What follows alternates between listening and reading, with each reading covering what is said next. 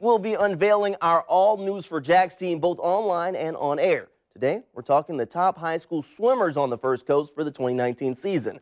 Our boys' swimmer of the year is Episcopal senior Jace Crawford.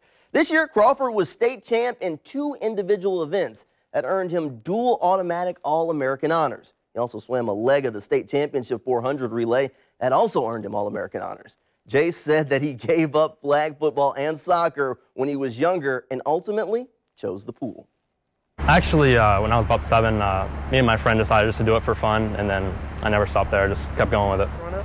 I tried soccer and flag football and all that, but I was awful at it. He works really hard on a daily basis. He enjoys the process of going 4 and 5 hour practices a day, and you have to enjoy the process. And number 2, he works really hard. So when you have those 2 things together, you're going to have success at the end of the season.